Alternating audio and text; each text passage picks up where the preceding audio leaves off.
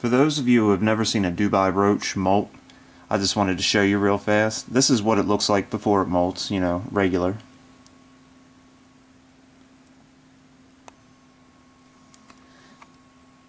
Now one of these, see, its shell breaks away when it molts, like it's shedding its skin.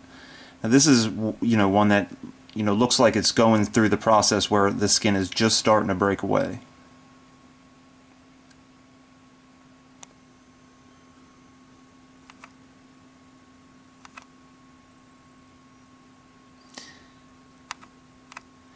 Now here are two that are actually in the middle of the process. They're shedding their skin. As you can see, you know, the back end, the dark end, it's just a shell.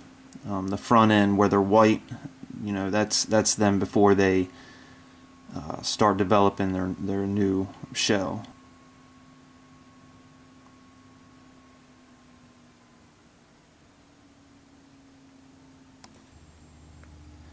And when they climb out of their shell, this is what they look like.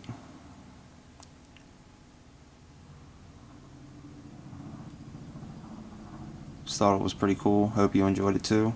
See you later.